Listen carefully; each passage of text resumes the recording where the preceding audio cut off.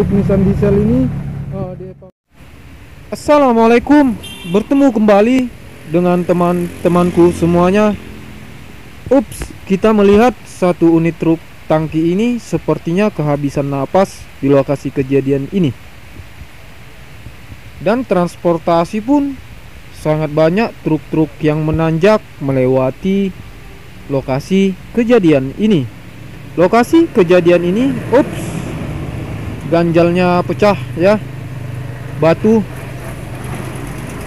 Kejadian ini tepatnya di Aek Batu, kecamatan Torgamba, kabupaten Labuhan Batu Selatan, provinsi Sumatra Utara, Jalinsum, jalan lintas Sumatera, yang dikenalkan dengan tanjakan Proplat. Di sini kita sedang menunggu proses evakuasi truk Nissan Remblong yang menghantam tiang listrik ini. Dan kita melihat ramainya truk yang sedang melewati lokasi kejadian ini. Ada truk trailer dan truk-truk puso, tronton, superdit, dan truk yang lainnya ataupun truk gandeng. Proses evakuasi truk yang remblong ini sangat dramatis dan sangat membuat kita bikin kaget, teman-teman, dikarenakan sampai 4 truk untuk mengevakuasi truk remblong ini. Semoga temanku dimanapun Anda berada ataupun melewati jalur tanjakan Proplat ini tetap waspada dan hati-hati untuk pengemudi, supir ataupun pengendara lain. Semoga untuk temanku, semoga bermanfaat video ini. Jangan lupa like serta subscribe dan share. Terima kasih. Mari kita saksikan di video ini selengkapnya proses evakuasi truk Nissan Remblong.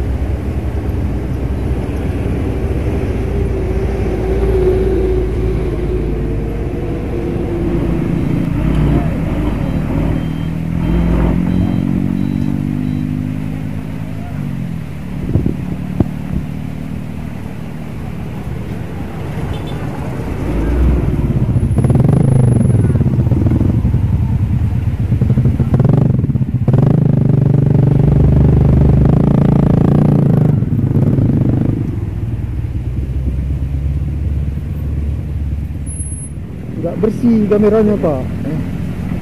Untuk apa lagi itu? Untuk YouTube kata. Hah? Untuk YouTube. Motor apa? Ceritanya apa? Beritanya apa? Nah, jadi orang bisa lihat. Saat lantas kita Kota Pinang kondisi langsung turun lagi ke daerah TKP kejadian, dan ini langsung ditarik dikarenakan tidak kuat ya, ataupun masuk deram. Buat teman-teman driver lebih hati-hati dan waspada ya.